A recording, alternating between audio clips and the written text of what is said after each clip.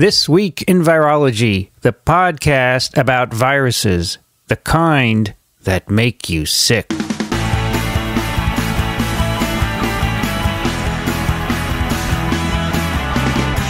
This Week in Virology, episode number 312, recorded on November 21st, 2014.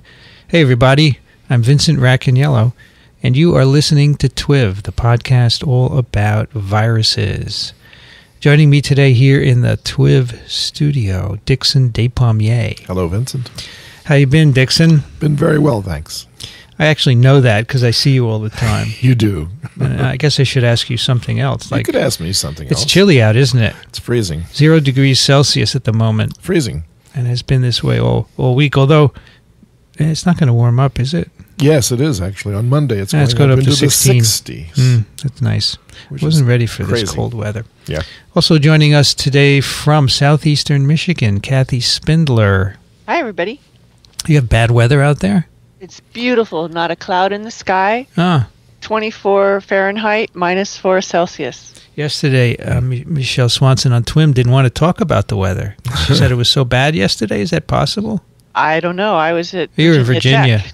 Was it nice there? It was very nice there. Yes. Yeah, it's a bit warmer, isn't it? Yeah. And it'll be a really good site for ASV 2016.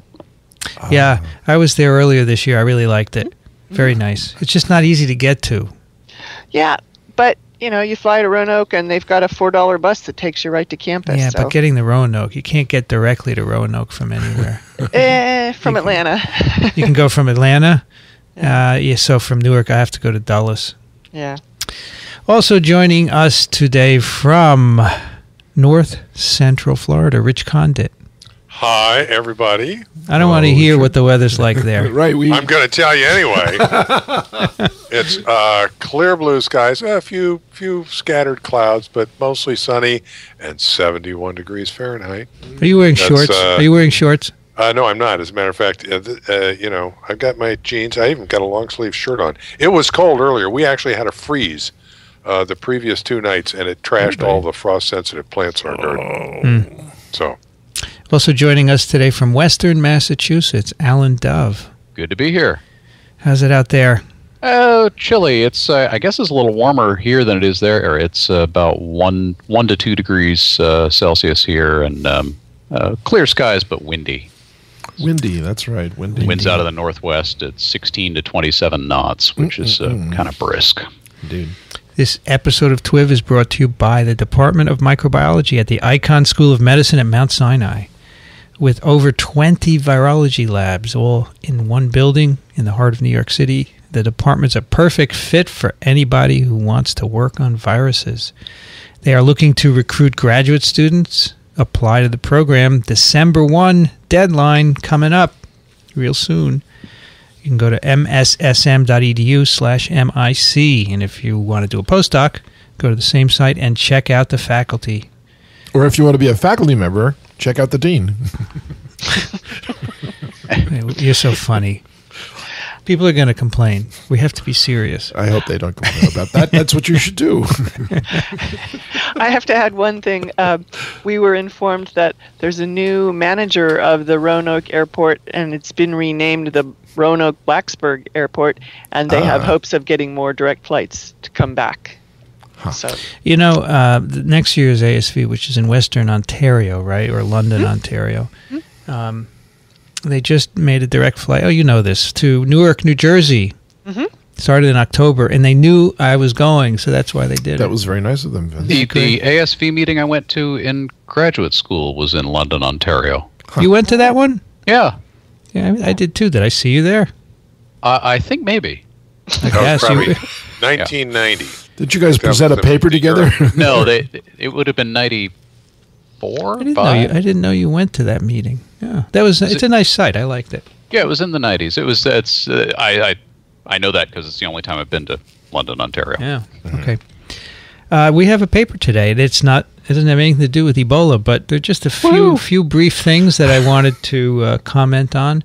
Some of you may know that the White House has requested $6.18 billion to help contain and end the Ebola outbreak in Africa. Now, I do not doubt that this is useful and will be nice and wonderful. However, if we had spent $6.18 billion in the previous 10 years, we would have 4 Ebola vaccines and 2 antivirals. Well, we don't know that. We could have. We could have. We would know more. We would know more about this. I would say we should have, because we have a number of vaccines which are ready to go into people, and some of them are, and they could have been put into people and been ready. The point I'm making is there's no foresight in science in this country. The scientists have it, but the people who control the money do not. And I don't think we're going to learn a lesson from this. This is really crazy. You know, and this $6.18 billion is not all we're spending. Every major hospital in this country has gone through Ebola preparedness. You know, go listen to TWiV, where I spoke to the lady from L.A. County. Mm-hmm. This is costing billions. And if we had a vaccine, we wouldn't have to do this. Now, what do we have to do to wake people up and get some vaccines for lots of viruses ready? I just don't understand. And, you know, this appropriation will probably go right through, right? Yep. So I don't know. Are you serious? I'm pessimistic about the whole state of Washington in the next couple of years. Oh, yeah. That.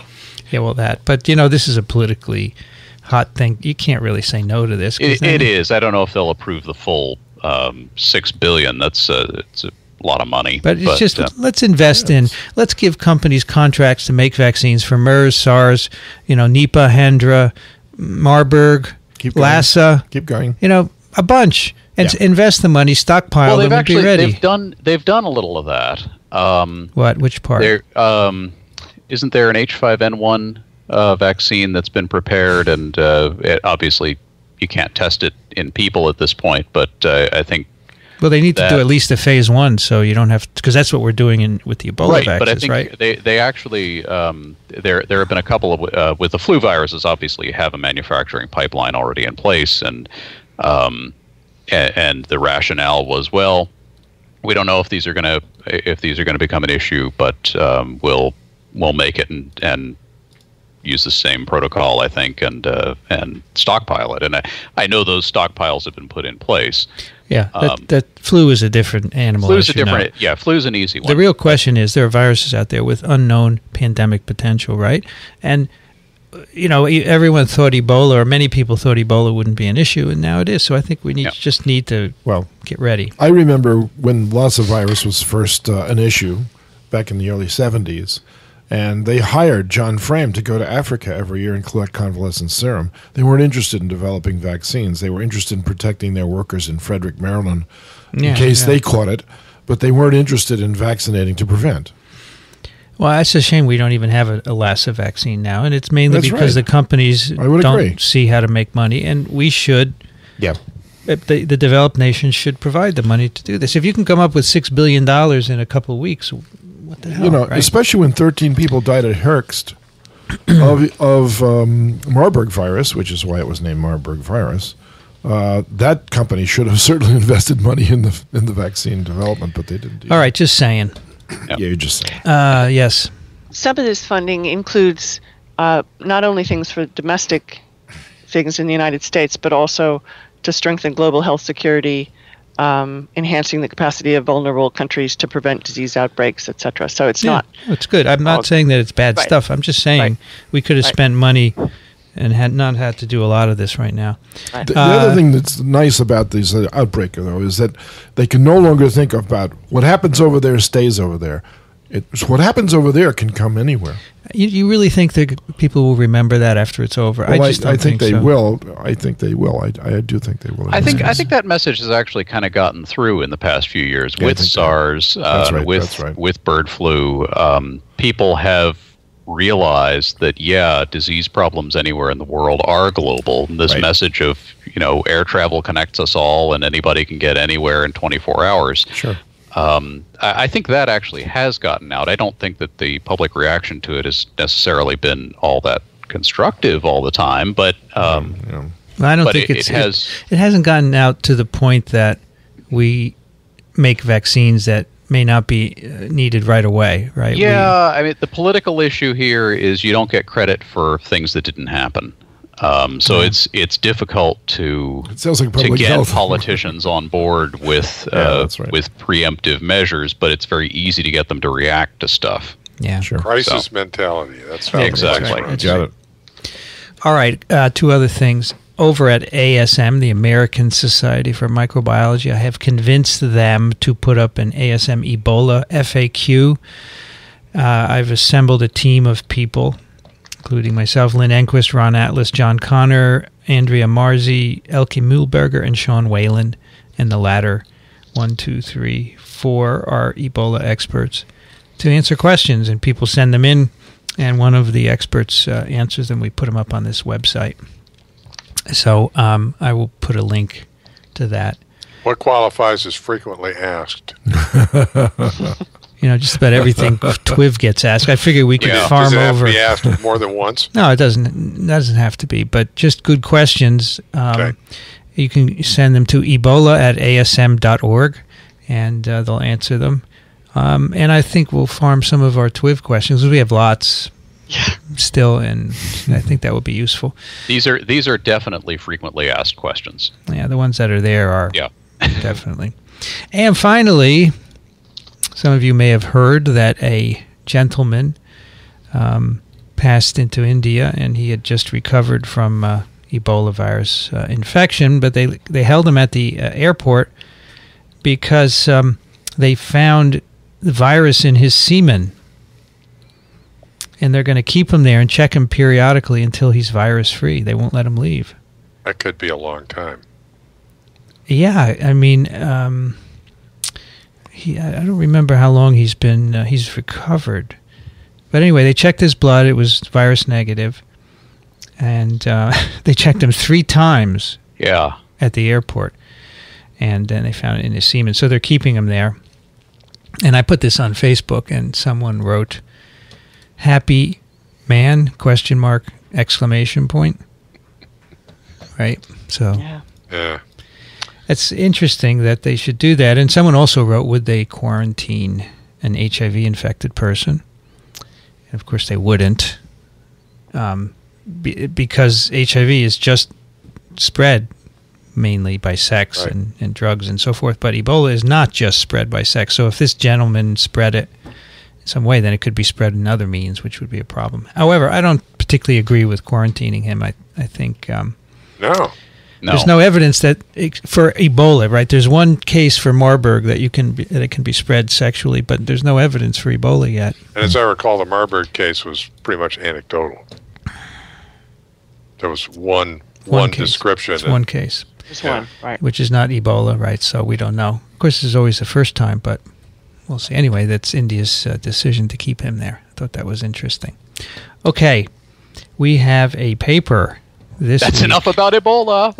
That's it. Well, we have letters. Actually, one more thing. Yes, sir. I've been looking at charts. It looks to me as if in some countries, and I forget the details, there's actually in recent weeks been a decrease in the number of cases. Am I reading this correctly? Yeah, that's correct. I think it's in looks to me as if you added up the whole thing, the total counts, that it is not on the same trajectory, that it is not necessarily leveling off, but at least slowing down a little bit. This strikes me as good news. I think that's Liberia, but Guinea is not the case. Well, it's not in the cities any longer. At least it's under containment. But in the rural sections, it's still rampant. But that's fewer people, so that's the reason why it's going down. Okay. Right. Anything else? Good. No. We have a paper in Science. One paper this week has to do with noroviruses. The title is Enteric Bacteria Promote Human and Mouse Norovirus Infection of B Cells.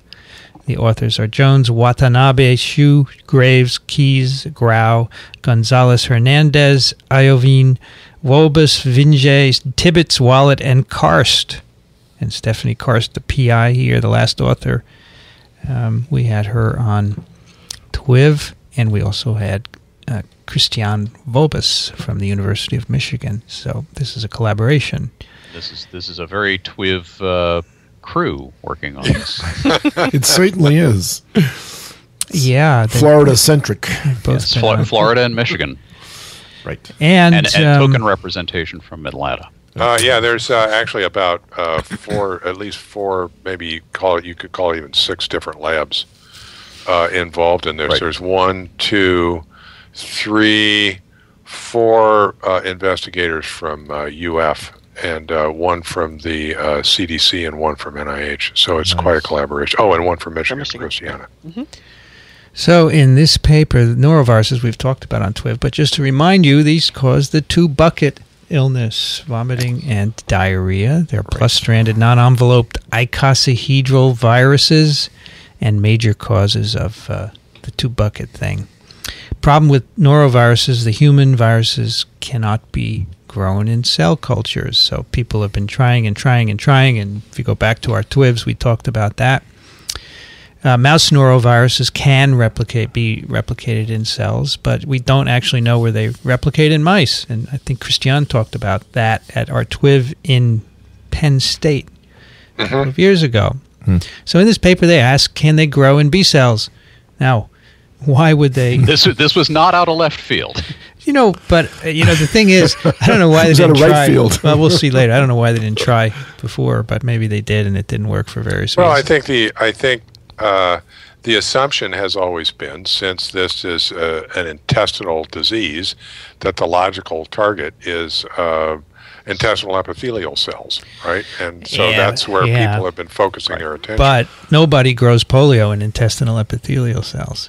But the intestinal epithelial cells also express those histoblood group antigens, right? And so that was another thing that's made people think, well, since the histoblood group antigens correlate with human norovirus strain specificity of infection, that seemed to keep pointing toward those intestinal epithelial cells. If you can't get something to work, you try every cell line in ATCC, right? It just seems strange to me that it wasn't done before. And in this case, there was some suggestive evidence about B cells. You muck with B cells in mice, and they don't get infected as robustly with the murine norovirus. That's the more recent stuff which made them try it. So and as we'll find out, in fact, if you had a human norovirus sample and tried to infect a bunch of that is a purified human norovirus sample, and tried to infect a bunch of different cells with it, that wouldn't work either.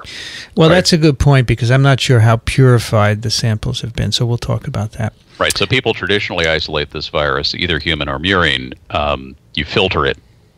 They take stool, they feed volunteers, and then they collect their stool for sources of virus, but I don't know how extensively they filtered it, in particular because of the results that we're going to talk about here. Well, but let's do that later. With cell culture, you're usually trying not to put bacteria on them. Right. Yes. So here in this paper, we're going to get they did not filter it enough to take the bacteria out. So that's why I'm asking this. So anyway, in mice lacking some immune response genes, they can see virus and B cell zones of the Peyer's patches, which are collections of lymphoid cells in the intestine. If you infect B cell deficient mice, these are previous results. There are reduced virus titers from the mice. And you can also see virus proteins in B cells of infected chimpanzees. So this was previous evidence. That's why they looked in B cells. There's another little factoid here, too, and that is in the old days when they did the volunteer studies in humans.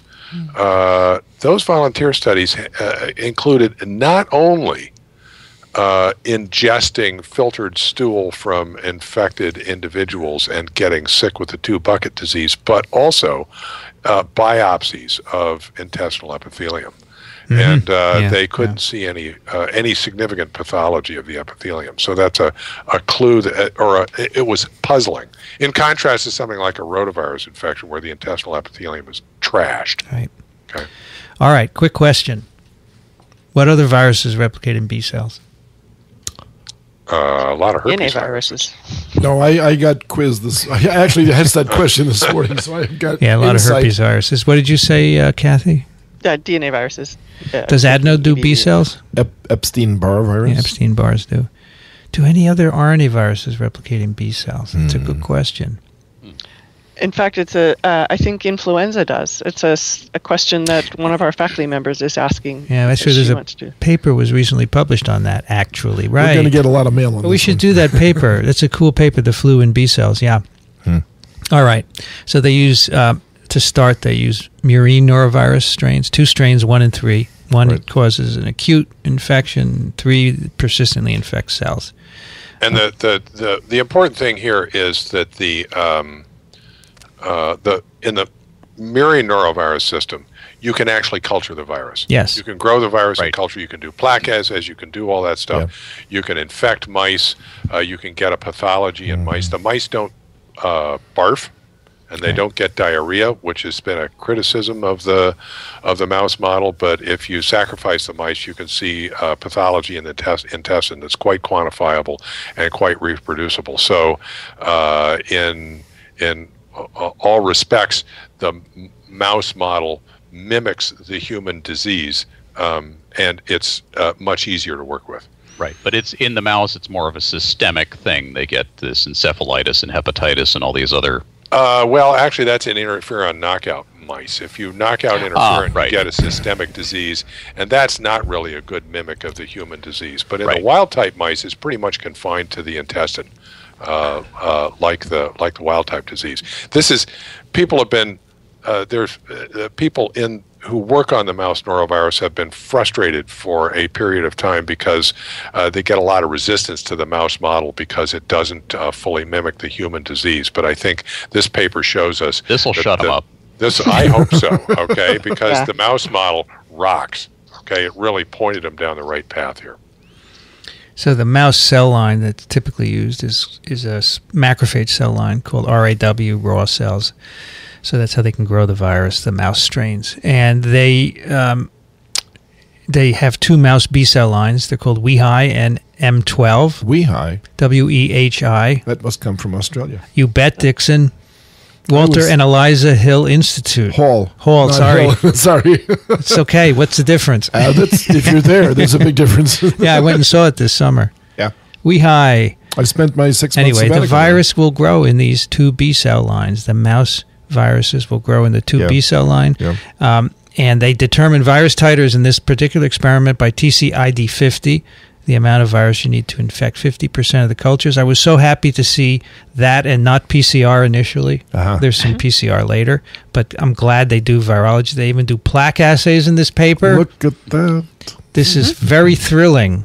Well, these people have been on TWiV. They know what they're doing. This is Virology 101. And they tried a mouse epithelial cell line, and the virus does not infect them. Right. Now, they do say, I'm a little picky here. I'm sorry to be picky.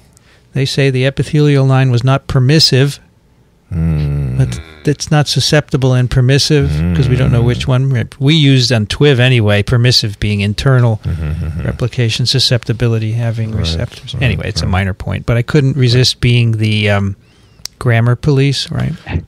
All right. Oh, you come by it honestly, Vincent. Really. All right. This 1 B cell line called M12, they infect. They don't get cytopathic effects. The cells don't die. In WEHIs, the cells do die. And they say, well, maybe that's because M12s are mature B cells, whereas WEHI are not. They are immature B cells. The mouse strain 1 killed these WEHIs.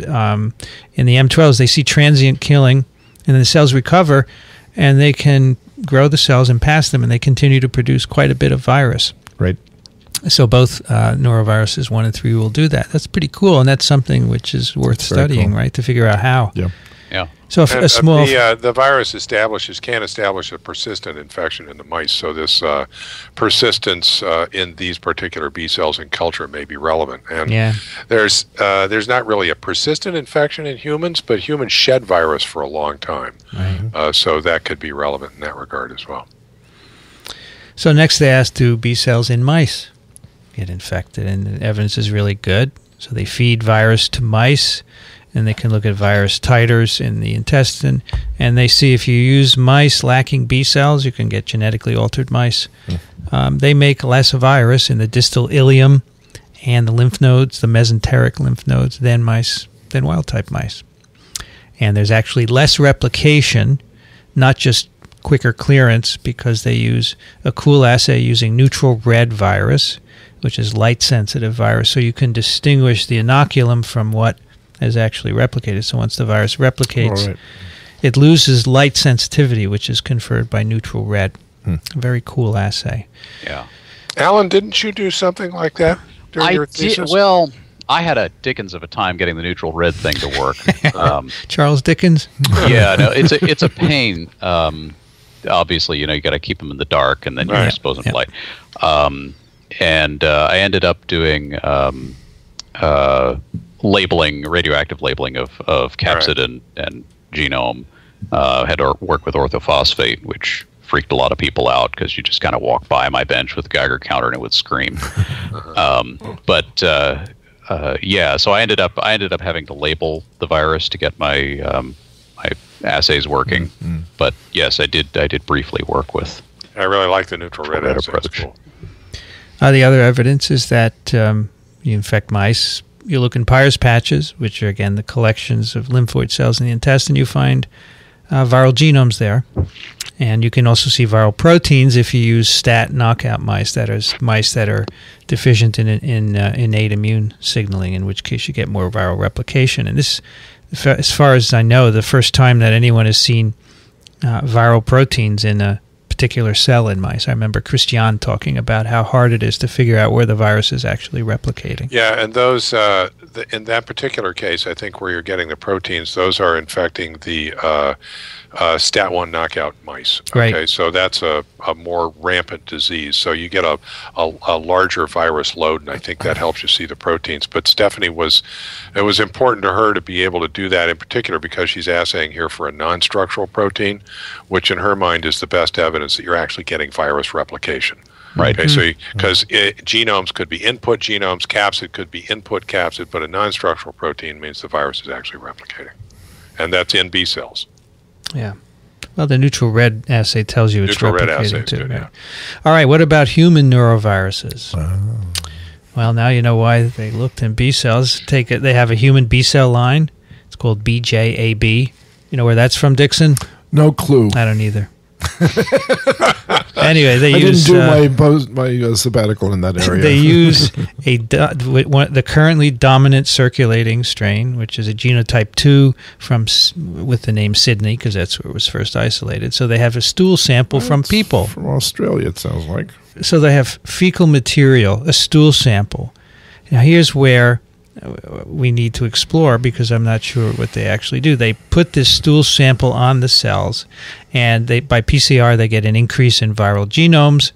If you UV irradiate the stool sample, you don't get an increase in genomes, right? And if you take the supernatants of these infected B cells, you can infect fresh BJ cells, and you get an increase in genome production. So it looks like they're making virus after applying the stool sample. Right. Now, when they filter this stool sample through a 0.2 micron filter, you basically wipe out the infectivity. All right, so the virus is able to go through this, but you're possibly retaining something, and you don't get infectivity. So so classically, just to say that again another way, when you filter things, what comes through is virus, and what stays behind would be the bacteria and really large viruses. Which is why they were originally called filterable agents. Yeah. So this means to me that the stool sample that they used for this experiment was not put through a 0.2 micron filter, right? Right. Mm-hmm. Now, do I understand then that previously anyone who tried to infect cells with a stool sample had filtered it through a 0.1 micron filter just to make sure? Most likely. Probably. Wouldn't you think if you were putting a stool sample on your tissue culture cells, you'd want to get rid of all the bacteria first? Right. You'd try to. So why were they able to get away without filtering it? From materials and methods, supplementary materials, stool samples were not processed prior to inoculation of cells unless otherwise indicated. What does processed mean? I'm not sure. They make a dilute solution of the stool and just slap it in there. So they do make a dilution, otherwise you have a lot of material. Yeah, sure. So, and they're not getting contamination of their cells. And there's a lot of other things in there besides bacteria. Well, they're not getting contamination fast enough to mess up the experiment. Right. And I don't. I should have asked Stephanie about this. I'll Did they put? Well, we can do follow up. They might have a bunch of antibiotics. I was just going to say could be. that's probably yes. right. They even say, okay, now I'm still digging through materials and methods. Supplementary material figure 5. Virus passaging studies. They're infecting the BJAB cells with unfiltered stools. And then they wash. They wash after 2 hours to take off the unbound virus, and they say wash cells extensively. So Right. I think they're hoping to get out most of the bacteria at that point too, because the bacteria will not have penetrated the cells, and you should still be able to wash them out. Yeah, you can never get rid of them all, but maybe, as you said, it's quick enough so that probably got antibiotics in the culture. Tons of antibiotics. Yes, that too. So I was talking to a norovirus person this past weekend, and she said, we try so hard to keep the bacteria out of our stool samples, and now we shouldn't. Yeah. You can add something else, as you see. So anyway, that's pretty cool. So here, I have a question. So they do this experiment where they pass, so they infect these BJA B cells with stool, unfiltered stool. They get virus production, and they take the soup and pass it again. I presume they're not filtering that soup, and they've got some carryover something, Must be. right? Yeah. Must be that. Okay. Yeah. All right. So they do. So here's an interesting question. In the intestine, B cells are below the basement membrane, right? Yes, they are. You got epithelium on top. Right. So how does the virus get through? They have a nice cold culture system where they have epithelial cells sitting on a membrane and B cells below. This is a typical polarized kind of cell system. So they add virus on top. They actually add stool extract. The membrane has a layer of it's a cultured epithelial cell line, on polarized top, epithelial cell. So they actually test that to make sure that it's impermeable to like dextran or something like that. Right. So Is they know that they've got an intact barrier of epithelial cells between the top and the bottom parts of the chamber. Rich, is that a polarized? Yes. Okay. Yeah. So they add virus to the top, and then they find it. Sorry, they add the stool filtrator, or whatever you want to call it, stool extract. Stool sample. That's right. And you add it to the top. I've always wanted to do this to my experiments. Yes. I did it many times, inadvertently, of course. And then on the bottom, the B cells end up having viral genomes in them. And if you take out the B cells and then do the same infection, you don't see any virus produced. So you need the B cells, and somehow the virus is getting across the epithelial barrier into the B cells, which is a nice thing to be able to explore in the future as well.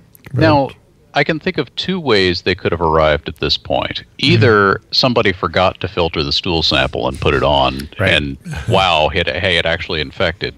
Or they had some inkling that maybe the bacteria in the stool sample were part of the infectious cycle for this virus. Well, I think that they probably talked to Julie Pfeiffer, who finds you need bacteria to have a good polio infection in the mouse gut, right? I'm sure they ran into each other somewhere, and Julie said, you ought to try not filtering. And she probably didn't say stool. Right. Just throw Julie. some, There's also the, what we'll get to, the histo blood group antigens, okay, that are on the bacteria and elsewhere, okay? So that might be a bridge. Part of it, too, yeah. All right, so what is happening when you filter the stool? So they said, well, maybe the bacteria are helping. So as Rich just said, norovirus are known to bind histo blood group antigens, and these are carbohydrates, basically. And the structure of this interaction has been studied at X-ray crystallography resolution. I stuck a picture in the show notes showing that. It was nice. These antigens are found in host cells and in bacteria. And a specific bacterium, Enterobacter cloacae, makes an H-type histo blood group antigen, which is known to be bound by this Sydney virus that they're using. And it's been known for some time that certain individuals with certain blood types are susceptible to certain norovirus infections, so that implicates the histo blood group antigens in the infection process. And following up on that, it's also known that the noroviruses bind these things. That's right. Yeah, and we know in exquisite detail how they interact. So they simply added this bacterium to the filtered stool. Remember, they take the stool, put it through a 0.2 micron filter. They take what goes through. They add Enterobacter. Boom, can infect B cells in a dose-dependent manner. The more bacteria, the better infection you get. It's really nice. Remarkable. So what's doing it? Well, they tried lipopolysaccharide. It's the first thing you would try, because that's what actually works for polio. It can restore infectivity in the mouse gut. That didn't work. That's, of course, a component of the outer membrane of gram-negatives. They tried E. coli. Didn't work. And they then tried the actual H antigen, which is one of these histoblood group antigens. And that's a carbohydrate which can be obtained synthetically. And it did. So there you go. Now you can just add this carbohydrate to your stool or your virus, and you can grow it, and you don't have to worry about bacteria. It's brilliant. Yes. So what does the physical arrangement look like for entry? Well, their idea is that without the bacteria or the H antigen, the virus is not attaching to cells. And they show actually some evidence for that in the binding assay. So they think the histoantigen is binding the virus, and that's helping it to attach to B cells. So the B cells themselves don't express the H antigen. Right. So the H antigen is binding to the virus and somehow facilitating the infection of the B cells. So it'll be interesting to figure out how that's working, right? How it's facilitating. That's going to be the key. My big personal question on this whole issue then is, what is the mechanism of diarrhea and vomiting? What's going on? Because you know what's going on with cholera, you know what's going on with salmonella or shigella, you know what's going on with the histolytica or giardia. You can make a big list of diarrheal disease-causing agents, but here's one, like rotavirus. A good question. So how does rotavirus work? And so rota makes a protein that screws up the fluid balance. Okay? Sure. But here, I mean, if it's infecting mainly B cells, what's it doing? Yeah, that's a very good question. Exactly. There is some indication, I think, in mice at least, in the mouse system at least, that one of the virus proteins, I think I've got this right, one of the virus proteins may act as a toxin. Mm-hmm. Right. Okay, so I think that's in the human norovirus, too, that there's actually a toxin protein. So from that point of view, as long as you can replicate it somewhere, you could generate toxic effects somewhere, in particular in the in the vicinity of the intestinal epithelium. So how different are the mouse viruses from the human viruses in that respect? I can't answer that question. I don't know. Yeah, what did you say, Dickson? When you compare the two viruses, the human versus the mouse norovirus, and mouse doesn't develop any symptoms from the infection, but humans do, obviously, if the cause is the difference between those two proteins. Right. Well, the mouse actually does have symptoms. They just aren't overt like in the human, okay? Because, in fact, if you look at the mouse intestine, yes. They have loose stools. That wasn't the intestines. When you dissect them out, the intestines are heavier because they retain fluid. Okay. They just can't get rid of the fluid. All right. Okay. All right. So the symptomology on some level is actually pretty similar. So the pathogenesis, I would say, may very likely be quite similar as well. Okay, fine. And there's no way to, if you have a humanized mouse, can you infect them with humanized or with human norovirus? Well, that's what Christiana was trying. And my recollection of that is that what she got was she got a little bit of amplification of the human norovirus, but it wasn't in the human tissue in the mice. Okay, it was somewhere else. Yeah. So it was a little off-center. Yep, she talked about that at TWiV, Penn State. Okay. Now, the last experiment, they treat mice with antibiotics to deplete their intestinal microbiota, and then they give them the norovirus, murine norovirus, and as you might expect, you get a reduction in virus yield. So even in mice as well, these bacteria are helping get infection. And you'd assume germ-free animals don't get any infection. I would guess that's in progress, right? But then you'd have to reconstitute them and show them that you would, right, Dickson? Yeah, absolutely right. So now we have noroviruses, we have polio, mouse mammary tumor virus. These are all viruses that replicate in the intestine, and they've evolved to take advantage of the microbiome. So I would bet that every virus that replicates there has to in some way negotiate this big bacterial population. Here. I mean, taking advantage is a good idea, right? Yeah. Sure. Why That's not? right. Can supply things, so. So there's an interesting little sideshow here, or that doesn't actually. It's described in Zimmer's. Carl Zimmer wrote a blog on this paper that we could put in the show notes, because I think the other articles, the original article, and there's a commentary by Robinson and Pfeiffer in the same issue of Science. Those are likely to be not open access, but the Zimmer thing you can get, and that summarizes this whole thing. And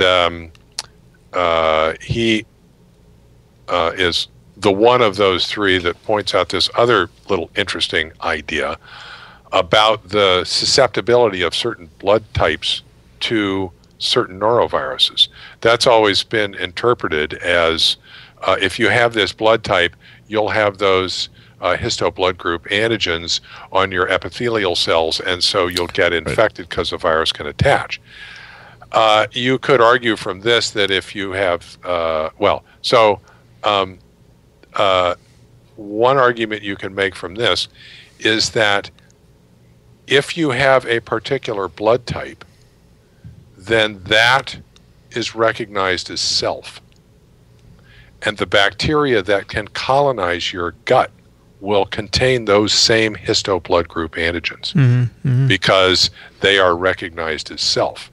And so the susceptibility that's reflected in the blood type doesn't have to do necessarily with which histoblood group antigens are on your cells, but rather which commensal bacteria are permitted to grow in your gut. Yes. Which is that cool or what? What are they? And it's pretty cool that the bacteria are carrying this antigen that's on your cells. Yeah, and that's going to be, I mean, it's going to be the story's going to wind up being that the virus binds the bacteria, and that facilitates the transit across the epithelium and the infection of the B cells. Dickson, it depends on the strain. You know, they use different histoblood groups. All blood groups are susceptible, but each one has to be specific for that particular outbreak. Yeah, so this Hidney uses an H type, for example. Because I was thinking about all these outbreaks that occur aboard ships, for instance, right? Because this is a big deal for travelers. Does it just break down according to this hypothesis? I think who gets sick and who does? I think it's pretty complicated, but you're going to have some people in any given, depending on the virus, some people in any given outbreak that because of their blood type are resistant to that outbreak. Right.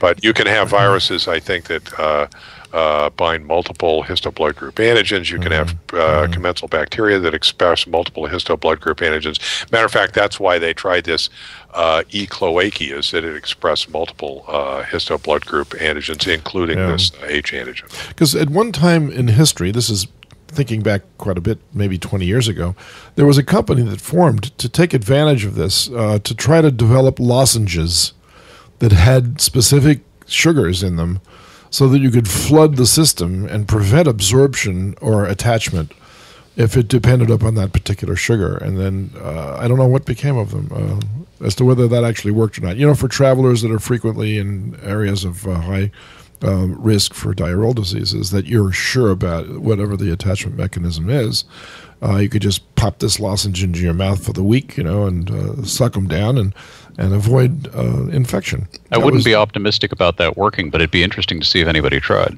Yeah, I think there was a company, it was a startup. I don't know how far they got with it, and I hadn't heard anything more about that recently, so I presume that it got complicated very fast as to how to actually do it, but it was a great idea to begin with.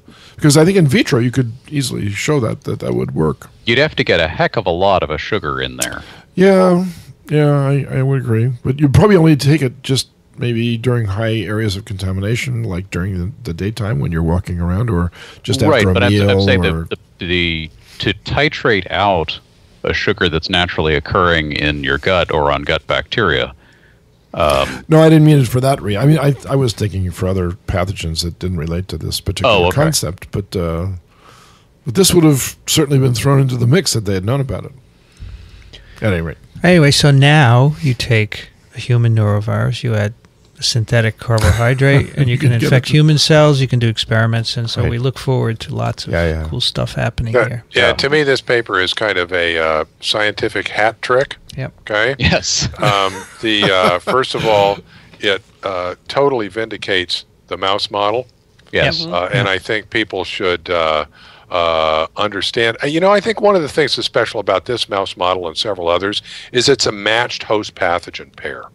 Okay, this is a mouse norovirus that was isolated from mice originally. And there's several other models like that around. Ectromeliovirus, a pox virus in mice, has been really valuable. The gamma herpes virus, MHV68, in mice. Mouse coronavirus in mice. Oh, I'm sorry, Kathy. Maybe mouse adenovirus in mice, and those are really handy matched host pathogen care. So that's the pairs. So that's one thing. Two, it's potentially a cell culture system for growing human norovirus. And three, now we have a completely different perspective on the pathogenesis of this infection. It opens up a whole new window on how this infection works. It's going to be very interesting to see how it parses out. Yeah. Many people appreciate matched pathogen animal models. There are a few who don't, and these cause trouble for everyone because they get on review sections. But, it's all part of this serendipity. You have to let people study what they think is important, and good things will happen. And don't tell people this virus isn't worth studying or this animal model isn't worth doing, because you just never know. It's said a lot. You just never know. True. All right, and then people who say this, we shouldn't be doing this or that. It fails to recognize the stuff that you can learn from doing this. So it's good. All right, let's do some email. Wait, I just wanted to say I really like Carl Zimmer's last 2 sentences, that now Karst hopes she and her colleagues can finally develop a recipe to brew up lots and lots of human noroviruses for research on vaccines and antivirals. And that's the only sense in which the phrase lots of noroviruses can make us happy. Yes. Yeah, wait till the gain of function people get hold of it. All right. Email. First email's from Bugabate, who writes, who sends a link to an article at the Peter Sandman Risk Communication website, which we talked about a bit way back during the Fouché Kawaoka controversy. These are individuals who think about risk. And how to talk about it. And this is called Ebola Failures of Imagination. And it is just an article about where they think Ebola is heading in the future in terms of spreading and endemicity and so forth. And it's worth a read. So check the opening of this thing is quite good. Mm-hmm. And the rest of the article is also quite good, but it really starts off in the right tone. Mm-hmm. Very thoughtful. All right. Alan, can you take the next one? Sure. Sandra writes, I learned about your podcast at the ASM meeting in Boston last May. Thanks for the tip. Here's some information that might be applicable to the topic of rapid screening for Ebola in airports or clinics. The FBI has promoted the development of rapid DNA analysis for law enforcement. The idea is to quickly generate a STR profile for someone when they're brought into a station for processing or booking, and to use the profile to search for a match in CODIS, the Convicted Offender DNA Index System, within an hour. Currently, it can take weeks to months for profiles to be generated through a crime lab. A talk this summer at a forensic DNA conference discussed a launch of the program in Arizona, so it's now operational. This technology could, in theory, be used to screen people for anything that could be detected by PCR. It's not inexpensive like a thermometer, but it is possible. And then she gives a link to this. She gives, so there's a page on the FBI site about this program and how they're implementing it and why. Yeah, it's just from a little bit of blood from a needle stick, right? And I actually looked up, you can... I think they do it with a cheek swab. I looked up this machine. It's pretty amazing, okay? Because you can stick almost anything into it, and it extracts DNA, does a PCR reaction, looking for short tandem repeats, runs a gel, and prints out a profile in the end. And all you got to do is stick the sample in and push a button. I mean, I can't... Yeah. They got little robots in there or something like that? Yeah, it's either microfluidics or micromanipulators, and these types of instruments are are the hot thing in automation for so you don't have to train a technician in all the nuances of PCR or whatever the technique is. Right. And there are other techniques that are being rolled out this way too, like mass spectrometers for explosive detection. And these things can be set up someplace at a security checkpoint, and it's just a box with a spot where you stick swab here. And so this is that type of technology. We're getting closer and closer to the Star Trek machine. What was that called? The tricorder. Tricorder. You can't talk to anybody in the device business for more than 5 minutes without them mentioning tricorders. Yes. Well, Qualcomm had a contest and it's in progress to develop a tricorder-like device to diagnose 5 diseases, and the winning prize would get $10 million. So. And the latest trend in this type of technology is to try and develop things that plug into a smartphone. Right. Yes. Because then you've got your computing power built in. Oh, you're right. And everybody's got it. There's an app for that. There is. So on TWiV 90, I spoke with David Persing from Cepheid, whose company developed a PCR module, which is just remarkable. Everything happens in this module, and he calls it low skill. It can be used in a low skill environment. They use these in the post offices to scan every piece of mail for anthrax spores. It's really cool. Right. Yeah. So this technology does exist and could be used for this sort of thing.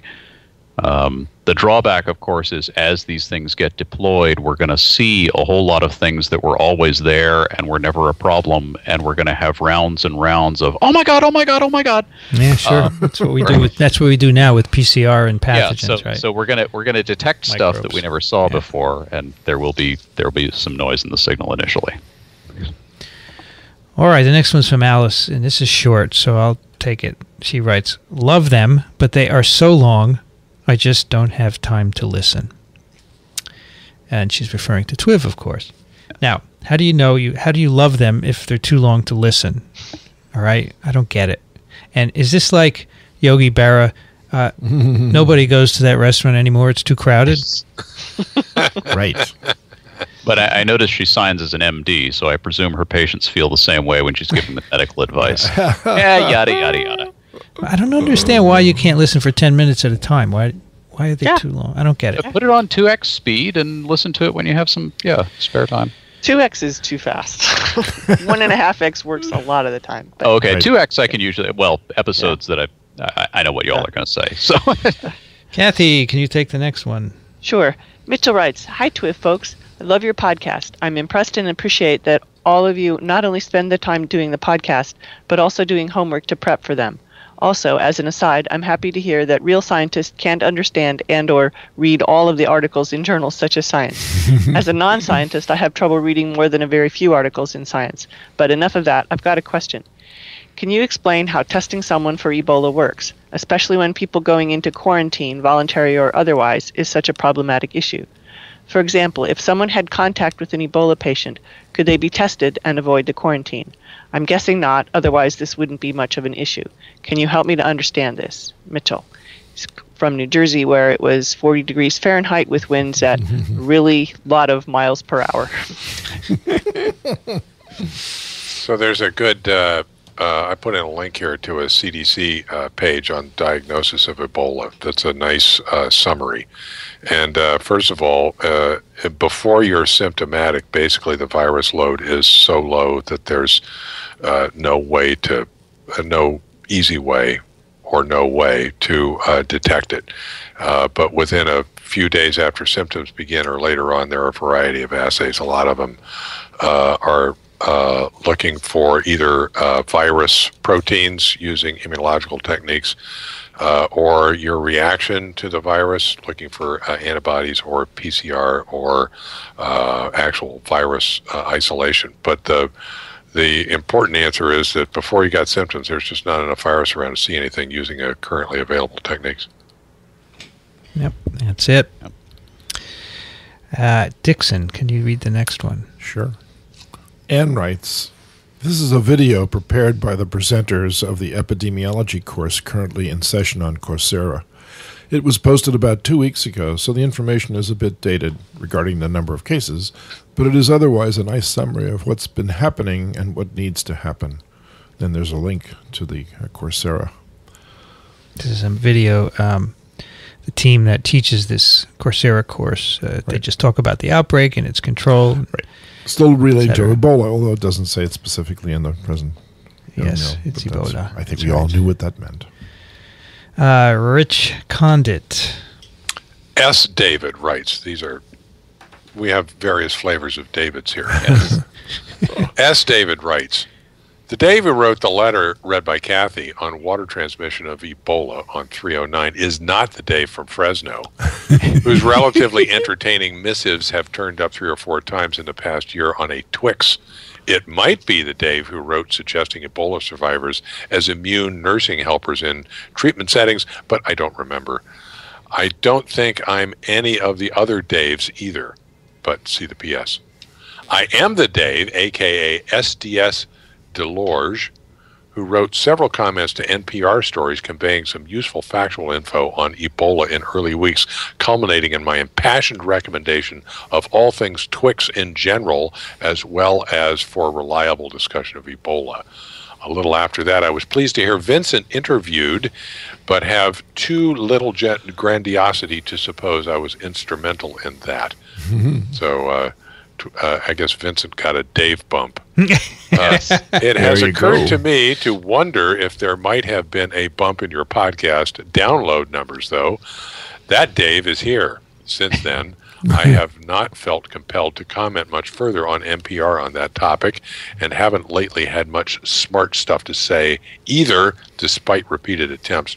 But one respondent there a couple of months back informed me in no uncertain terms that Ebola lingered in semen for 3 months after recovery, but it wasn't ever clear to me how she knew that. Could there have been more than one of her for you to have heard from too? It's cooled off here. It's in the 60s Fahrenheit, and we got measurable rain, sleeping much better. I believe it's related. Haven't communicated with Robin of Fresno about pulmonary embolism from leg thrombus progressing to clotting in cardiac or brain arteries, but he is certainly essentially right that it is very unlikely. I was trying to be dramatic and pushing for compliance regarding wiggling your feet on long airline rides. Bloody Marys, too. Warmest regards, Dave. P.S. Oops, I am the S. Dave whose letter was just read, preemptively bragging about the NPR bump. Did I mention my memory? Now you will be entirely justified in skipping this letter, except for the Fresno part. Goodness. All right, so this is Dave from Fresno, right? I guess. Okay, the other Dave. I'm confused, to tell you the truth. All right. Too many Daves. Too many Daves. Too many Daves. Thank you. Oh, that's where that came from. Yes, Okay. that's it. Yeah. So the semen story, Dave, comes from a paper where they found semen for a long time. Virus in semen for a long time. So that we did cite that in a previous TWiV. And as Kathy has pointed out previously, there seems to be a real fascination. An obsession. It's an obsession. Magnificent obsession. Which apparently in India is leading somebody to be quarantined, stuck at the airport. Imprisoned. This is at least the 4th TWiV that we've talked about this. Yes. It keeps coming You got up. little marks on your wall, do you, Kathy? I'm starting to. You put a cross across it the next time and move on. Next email is from Elena, who writes, "Greeting TWiVsters from Toronto, Canada, where it's 12C and cloudy.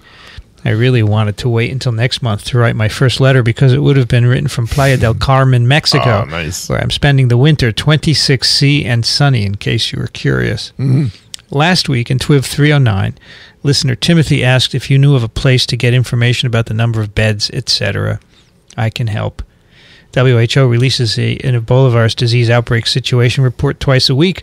I love referencing it because I get to use the phrase WHO sitrep in conversation, which makes me feel cool. In any case, the sitrep has a lot of information, including the number of available and required beds. Here's the link. I discovered TWiV back in early August and I've been catching up like a mad woman. I've been jumping around a lot, but I'm averaging one about every day and a half. I could have listened to more if you hadn't rekindled my love of molecular biology, which inspired me to join the Coursera Systems Biology specialization. Oh. P.S. My undergrad degree is in computer science, but I've had a lifelong affair with biology and am one of the co-founders of Do It Yourself Bio Toronto. I'd like to suggest another link for the epidemiology data nerds out there. Virginia Tech PhD student Caitlin Rivers' GitHub repo, where she and other contributors collect, clean, and post Ebola virus disease epidemiological data from many different sources. And she gives a link to that, which is very cool. Thank you, Elena. Yeah, I like this WHO SITREP situation report. Yep. Sounds like Wolf Blitzer. We are back to Alan. Okay. Dominic writes, Dear Professor Racaniello and TWiV colleagues, I'm aware that you and your colleagues screen the current literature intensively. Nevertheless, I would like to call your attention to a paper our group has published a few days ago describing the treatment of an Ebola patient with best supportive care. And gives the reference for the paper in New England Journal of Medicine. The paper has been published online ahead of print and thus might not have come to the attention of everybody involved in the care of EBVD patients. This might be of interest, especially in resource-limited settings. In addition to this, we also provide some evidence, at least on a case report level, to answer questions like how long is a patient infectious?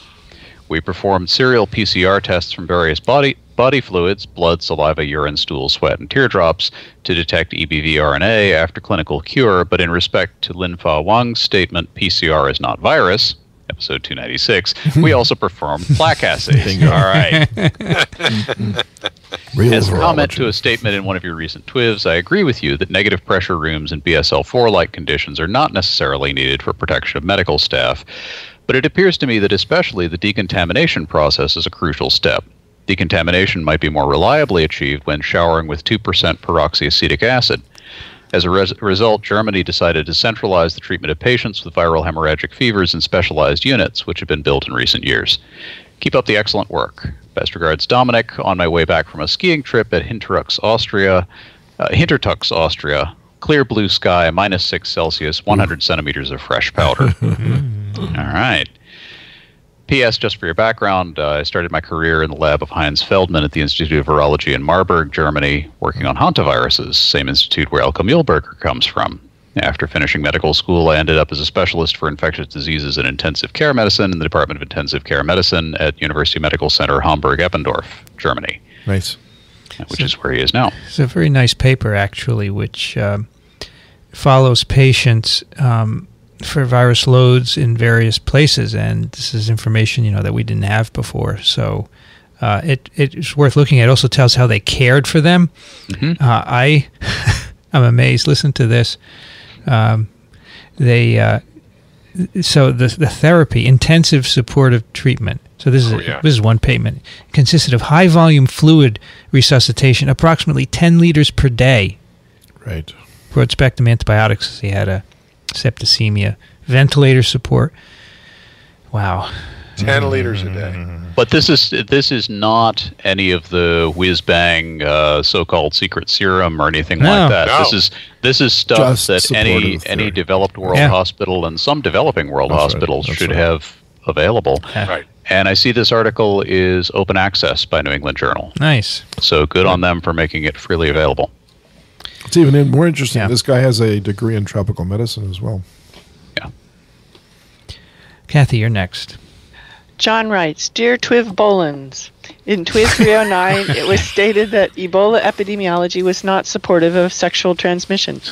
HIV was held up as an exemplar of classic epidemiology for sexual transmission. Having been in medical school during the early AIDS years, I can assure you that in those years it was not at all clear that AIDS transmission was sexual. Other correlates of the gay lifestyle were considered as possibilities, for example, the recreational use of amyl nitrate. It was all extremely confusing. Nor was it even clear that heterosexual transmission could occur. That knowledge came later and was for a while stubbornly resisted.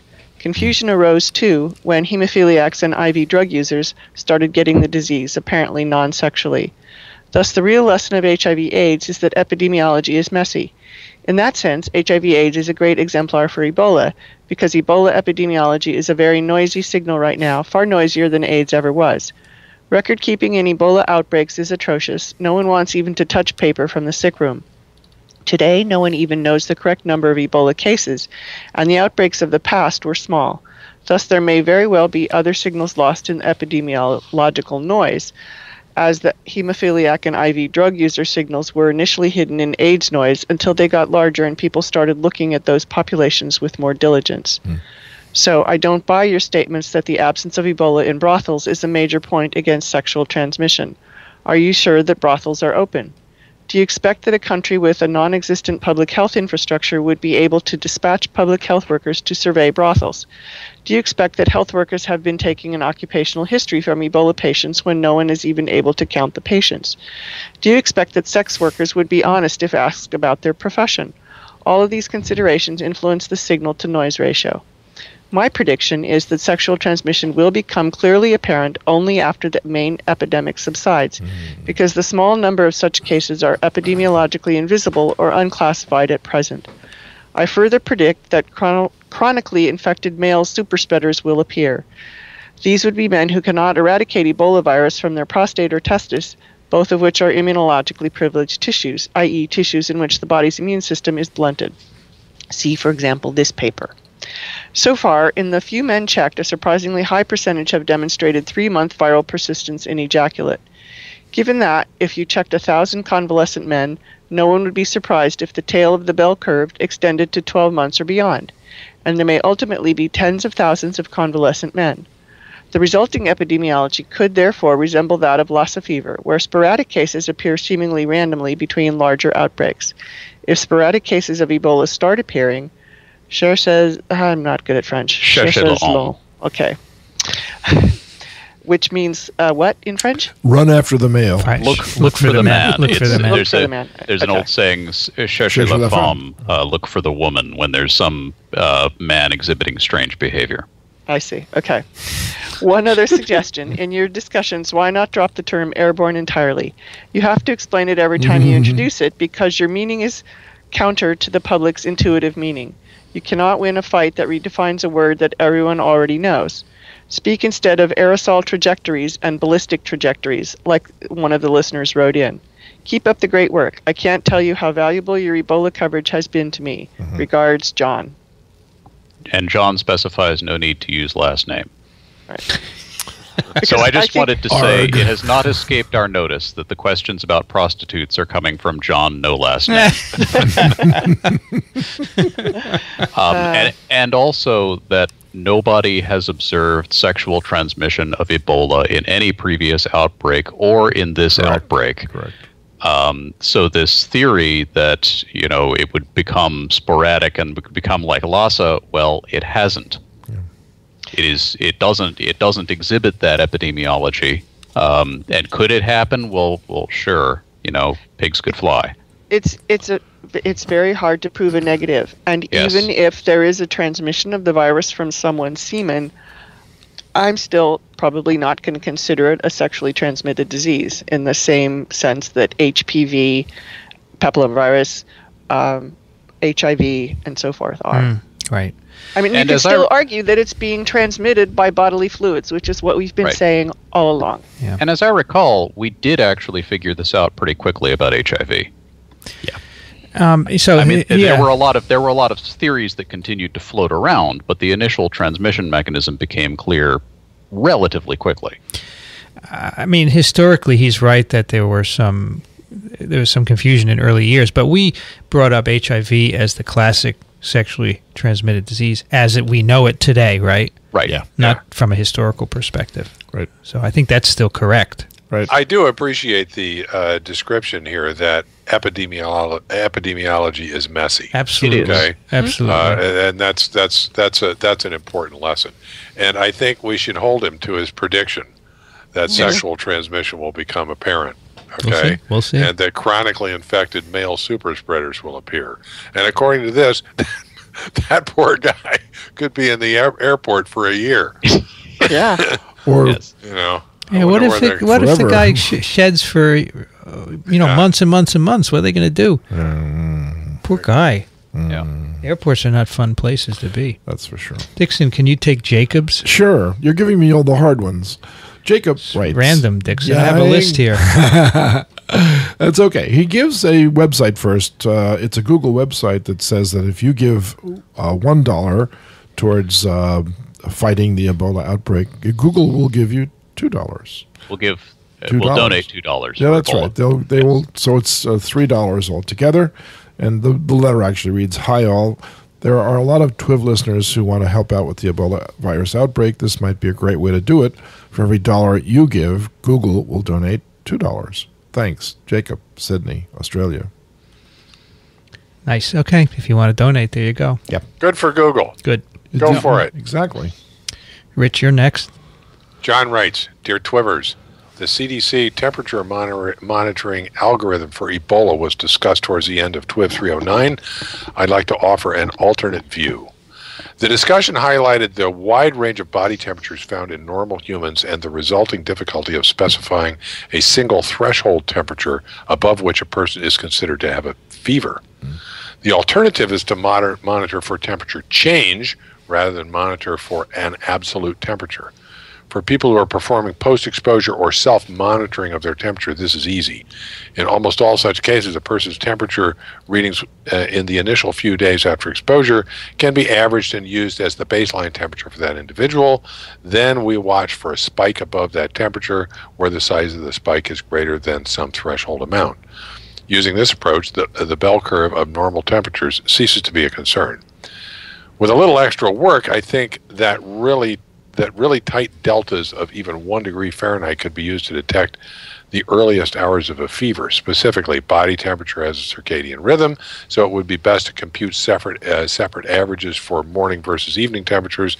It would also be wise to ensure artifacts were not corrupting the temperature readings. This can happen after drinking hot liquids, exercising, smoking, and so on.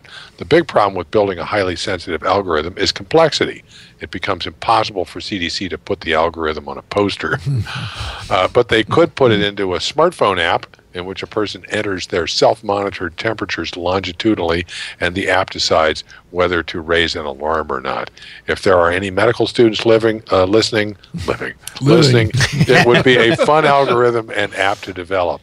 At least you'd learn a lot about the practicalities of body temperature that would serve you well during residency. John, no need for last name. That's right. I think the best thing would be a watch that could just measure your temperature and do this automatically with an app. Right? There you go. I think this is a good point. Except, and then those data could be subpoenaed. Yeah, that's fine.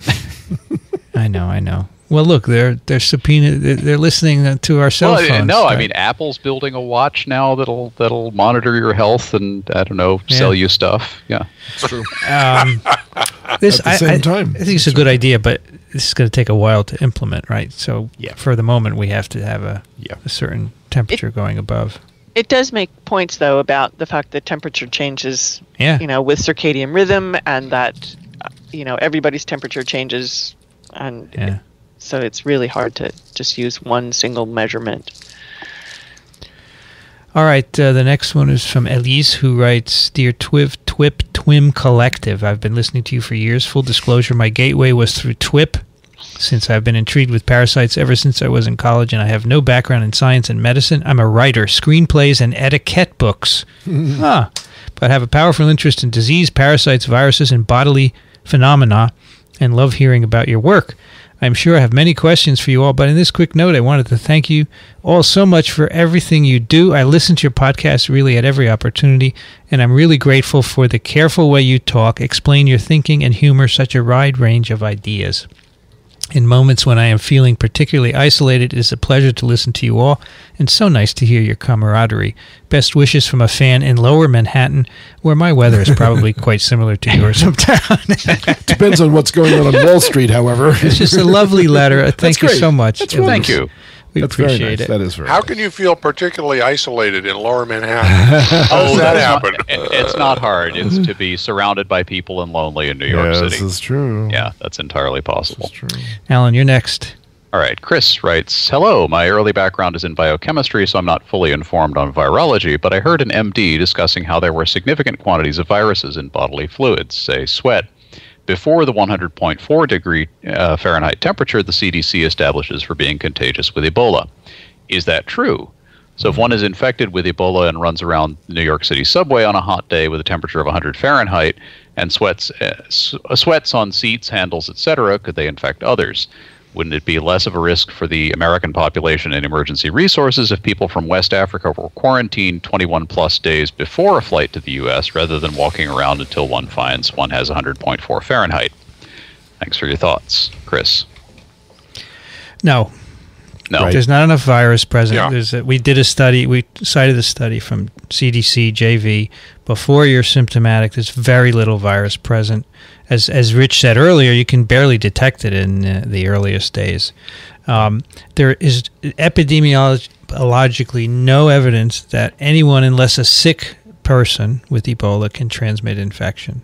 Right. That's basically it. Yeah. And I think that this is one of the reasons that aside from the election, that the sort of Ebola has left the front page in this country, and that is that the couple of scares with the Dallas patient and the physician returning to New York turned up no secondary infections. Okay. Yeah.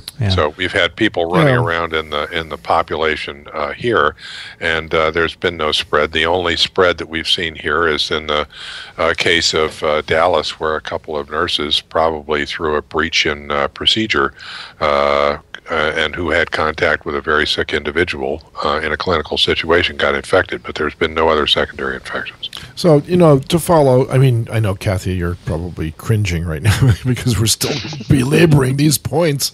But it's really about fear versus concern. All right? I mean, if you're fearful, it's because you don't understand anything. And if you're concerned, it's because you have knowledge. And there's been a lot of knowledge that's been transpired through the popular press and through podcasts like ours and through the literature, the scientific literature, and the I guess the balanced news literature, not Fox News, but the other news sources, so that people have become aware of the fact of what Ebola is. It's a virus, and it's transmitted this way, and it's not transmitted that way. And eventually, everyone calms down and says, "Well, I'm not at risk because I understand a little bit about the way this thing works." You look at the outbreak of West Nile; it was the same way. You look at the outbreak of all these other diseases that are brand new. There's a big panic level that first characterizes the public opinion about what's going on. You start spraying this guy with malathion and stuff like this to try to get rid of every mosquito in the neighborhood. And the next thing you know, people are starting to calm down. So I think we're at the calming down stage now for the Ebola outbreak. Everybody in the United States is now fully aware of the fact that if you're given good medical care at a good medical center, the chances are you're going to live.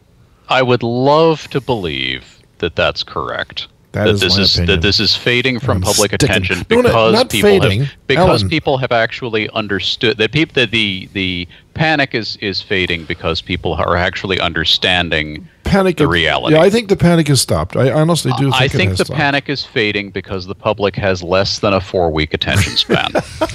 Yeah, there are and more what's happened is, yes, the 21-day period elapsed since those last secondary infections, and so now we can go back to thinking it's a problem that's over there in some dark continent that we never have to think about. And now what's happened is, there's something else to pay attention to. Yeah, but they don't do that for West Nile anymore, and it's here. They know it's here. Yeah, because it was in the news for more than a month, and then it just faded. No, I understand that, but I think people got tired of hearing about it, and then they moved on to the next thing. Okay. I'm sorry. I would love to believe that you're correct. I don't see the world that way. All right. I think we probably should move on to picks at this point, don't you guys? Yeah, that sounds good. Do that. We have more. We have actually non-Ebola email, but we'll get to that next week. Yeah, hopefully. All right, let's go down to the picks of the week. Dixon, do you have a pick for us? I certainly do, and it's a great pick, too. It involves Dr. Seuss. It's a great pick, and how did this link end up in here already? Yeah, well, I put it in this one. Oh, okay. Dixon doesn't put. Okay. He doesn't edit the. I don't, but it's an actual story that was written by Ted Geisel while he was a captain in the United States Army during the Second World War to make learning about a disease, which is very, very, very serious, in this case malaria, but other diseases too, like syphilis and things. It rhymes. It's a kid's story, but it's not a kid's story. And it's full of pictures, and you have to look at the pictures to get the words. And it's a fun read, right, about a very dangerous infection, malaria. And there's even a poster that I sent Vince, and maybe you'll put that on the show notes also to show how this was actually popularized throughout the South Pacific, where people were really being attacked by malaria, but also in the European campaign too, Vince, because I know that you're of Italian extract and your father was from Italy. Italy has a lot of malaria, or had a lot of malaria. Not so much after the arrival of DDT, but boy, before that, during the Second World War, they were ravaged by it. So a big deal. So there's this book that was written. All right, and that's where I actually got the idea for this, because the book was reviewed in Science, and it's a book about the malaria, the secret program during the Second World War, sort of like a Manhattan Project for malaria. And it was written, I'll get the exact reference for it. I guess you could find it in the book reviews this week in Science magazine. Erwin Sherman wrote the review, and I knew someone that was involved in that program. His name was William Traeger. That's how he got interested in malaria to begin with. He was at Rockefeller, in that case, the Rockefeller Medical Research Unit in Princeton, when it was used to be located in Princeton, and then they moved to New York City. And during that time, this program was initiated, and he became a malariologist because of that. So some very famous malariologists were not so famous before that because they weren't malariologists. So they were the sort of progenitors for all of the current infectious disease people that are now attracted to these very serious diseases. And I just thought it was a nice thing to add. I'm descended from somebody who participated in a related project. Look at you. Well, yeah, because your father was an entomologist. My grandfather was a medical entomologist at USDA who developed DDT. Bingo. And actually, the neat thing about Dr. Seuss writing this is this was actually right in line with his first gig. He got his start as an advertising writer and cartoonist, and his most famous advertising slogan was, "Quick, Henry, the flit." That's right. I found that poster also in there someplace. Yeah, and it's a very Seuss style picture of the flit gun. And if you go on the Google Images and just type out Dr. Seuss World War II posters, you'll get the whole schmear. Yeah. It's kind of fun. Very cool. A lot of fun. Thank you. Anyway, this is really cool because it's the story about Anne. Her full name is Anopheles. Anopheles, that's right. Anne Ophelia. She's actually Irish. Alan, what do you have for us? I have an article. This is about Ebola. I'm sorry, but but it's about how those notorious airlifts of patients to the U.S. actually works. Mm-hmm. How this process was actually carried out, and it's an article on the Aircraft Owners and Pilots Association website that I came across. They interviewed this guy who is one of the pilots of those aircraft, and he flies for a charter company that contracts with Department of Defense. And it talks. It's not a terribly long article, but it really covers a lot of territory, and things like people who saw footage of the plane arriving with the patient on it. They're saying, well, there's this flimsy tent around him. Well, that so-called flimsy tent was actually developed at considerable expense for exactly this purpose several years ago. Mm-hmm. And they went through the process of getting it approved by the CDC as well as the FAA for installation in this Gulfstream 3 jet, which has also been extensive. They've modified the ventilation system of the jet. I mean, they really thought this through and came up with this containment chamber, thinking, well, if we ever need to do pandemic evacuations, we'll use this. And then after they finished with that, they stored it in the corner of a hangar because they didn't need it. And Ebola came along, and they hauled this thing out of storage, and there it was, ready to go. Right. So actually, it's interesting, Alan, given our previous discussion about the crisis mentality, that this was actually developed in the event that something like this should happen. Exactly. Well, you remember the story of Lhasa. They medevaced somebody back right to here, so that must have been in place. No, they just put her on a commercial airplane. Yeah, that's true. Sitting with everyone else. Dickson. So these folks back in 2008, they started thinking about this because this company, actually, one of their specialties is flying hazardous stuff. They fly a lot of high explosives around for the military, and they got the idea of, well, what if we have to evacuate some patients with contagious diseases. And so they built this whole containment chamber. And the reason it's made out of what looks like flimsy plastic, it's actually some fairly thick, flexible plastic, is that after it's been used, they take down that whole interior envelope and burn it. Right. And they've got this whole decontamination protocol for the aircraft and then they test to make sure that they've sanitized the aircraft, and just very, very, and the pilots who do this, I mean, they ask the guy, well, are you afraid you're going to get Ebola? He says, no, it's spread by direct contact. And I'm bingo. Wait a minute, it's airborne. This just hit all the right buttons. If it's in an airplane, it's airborne, damn it. Yeah, exactly. Yuck. Nice. Very nice. Kathy, what do you have? Well, I have a pick that's courtesy of Stefan. Stefan was a postdoc in Christiana's lab, and he has his own faculty position now in Germany at the University of Lübeck. And he picked Fred Murphy's Foundations of Virology page. And Rich had picked the original aspect of this back on TWiV 68. But I thought this was worth repicking because now it's much more accessible. You can download the entire PDF of this book. Wow. It's really nice history with lots of photographs of virology. And also this page just has a nice index of virus images and some papers.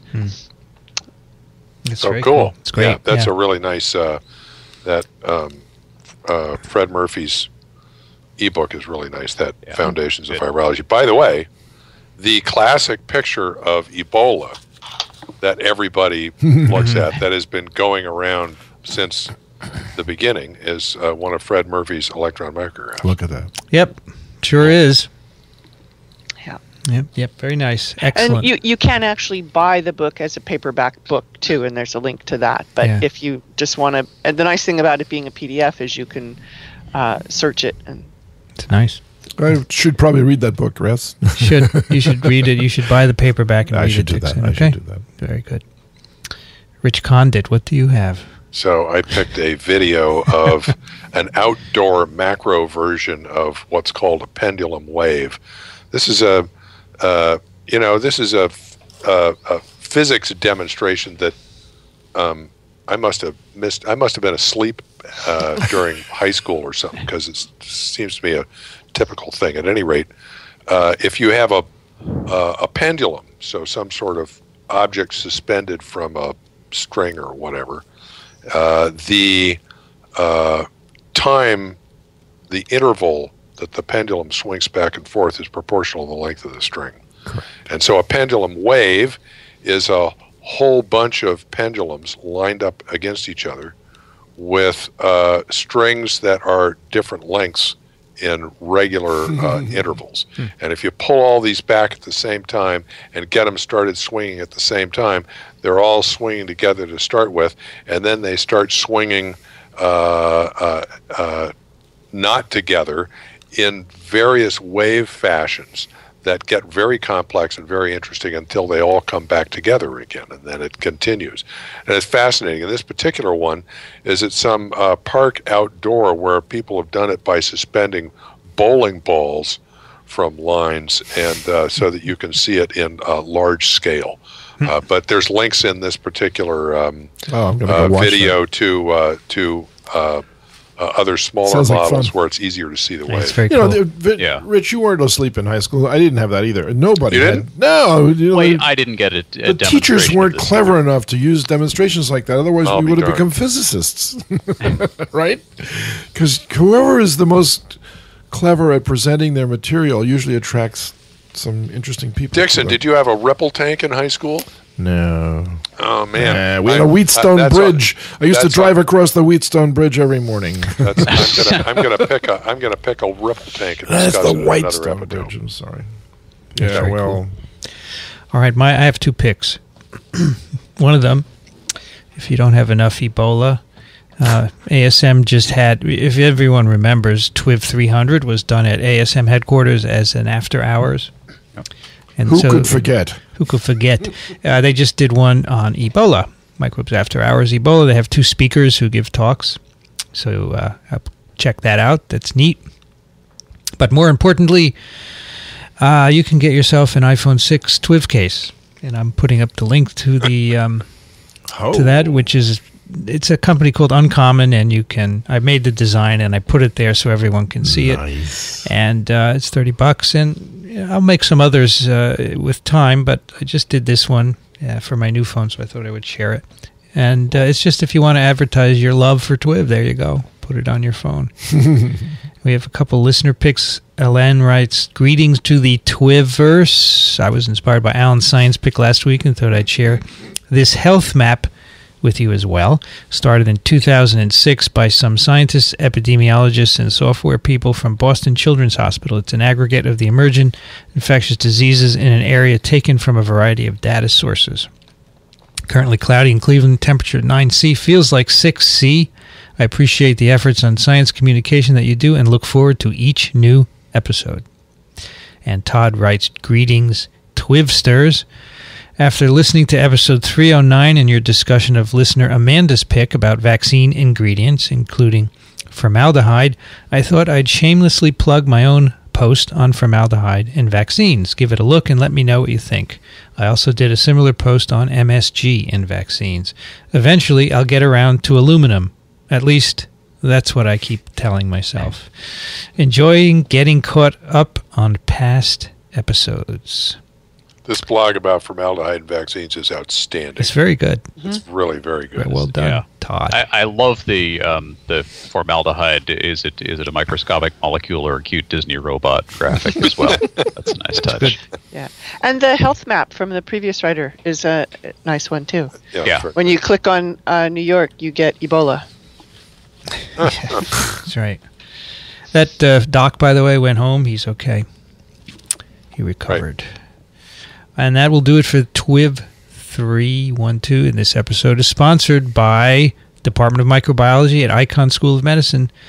Don't forget, it's a great place for virology. If you want to do a PhD program there, you have until December 1st to apply.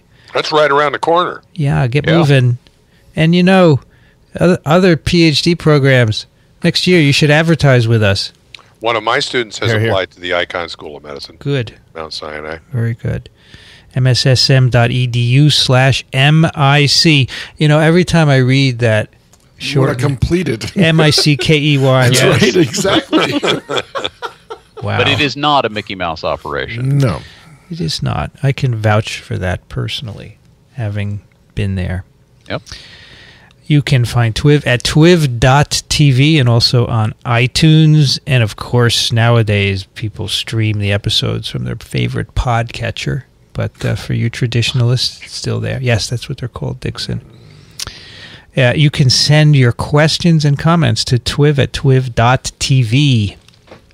Dickson Despommier can be found at verticalfarm.com. And don't miss his latest podcast, Urban Ag.ws. Thank you, Dickson. Thank you, Vincent. Very nice to have you with us. Feelings mutual. You're a silly guy.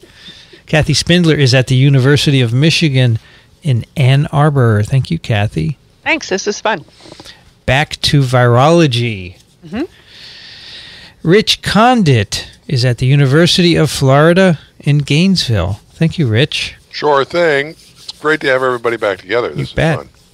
And Alan Dove is at turbidplaque.com. You can also find him on Twitter. Thank you, Alan.